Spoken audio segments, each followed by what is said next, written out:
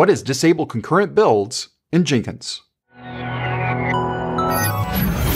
Here's today's starting point. I have a Jenkins LTS controller version 2.387.2.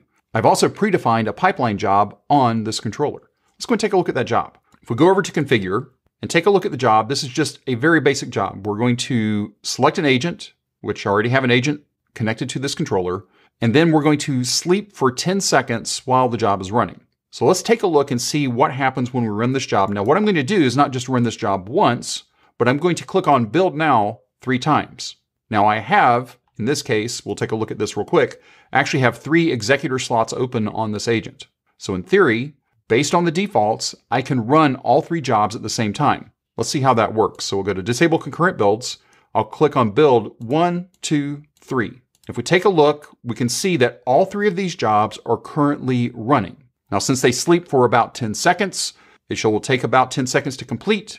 If we go back into the job now, we can see that all 3 jobs completed all roughly at about the same time. So all 3 jobs were running at the exact same time, at least from when I clicked on Build Now 3 times.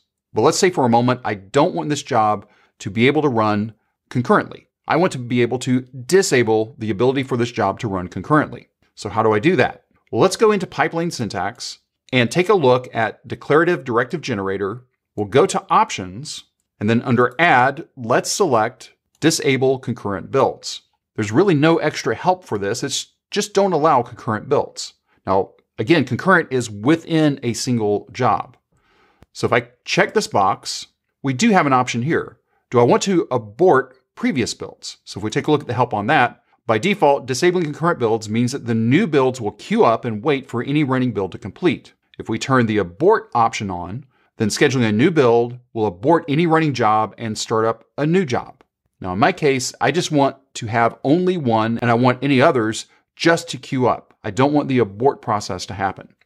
So I'm going to click on Generate Declarative Directive, and let's copy the options block that has Disable Concurrent Builds. So we'll copy this. Let's go back over into our job and click on Configure. Go down to our pipeline job, and right after Agent, let's go ahead and paste in Options, and let's clean this up a little bit. And now we have our options block with Disable Concurrent Builds.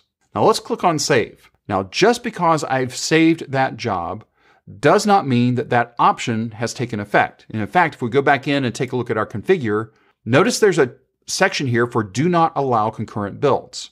What we need to do is we need to run this job once in order for this setting to be checked off. So let's click on Save one more time, and let's run the job just once. So we'll click on Build Now, and then we wait for 10 seconds. Now that the job completed, let's go back into Configure. Now we can see that we have our Do Not Allow Concurrent Builds box checked. That's because the Jenkins file was processed. It saw the new option there that wasn't there before. It checked this box. Notice that the Abort Previous Builds is also unchecked, which is what the setting is that we decided to have. So let's go ahead and click on Save. So this time, let's go ahead and just click it twice and see what happens. We'll click on Build Now and Build Again. We can see that number 9 is currently running. If we go back up to the top level dashboard, we can see that we have a build queue set up. Build 9 is already in progress. It's waiting for that one to finish up. Once that completes, what will happen is the job that's in the build queue will now be scheduled. That's build number 10. If we go back into Disable Concurrent Builds, we'll see that build number 10 is running and it's completed. So what we've done at this point is by turning on Disable Concurrent Builds, this job can only be running one at a time. If you have any questions or comments, you can reach out to us on Twitter at CloudBees. If this video was helpful to you, give us a thumbs up. And if you haven't subscribed to CloudBees TV yet, why not? Take a moment, click on that subscribe button, and then ring that bell, and you'll be notified anytime there's new content available on CloudBees TV. Thanks for watching, and we will see you in the next video.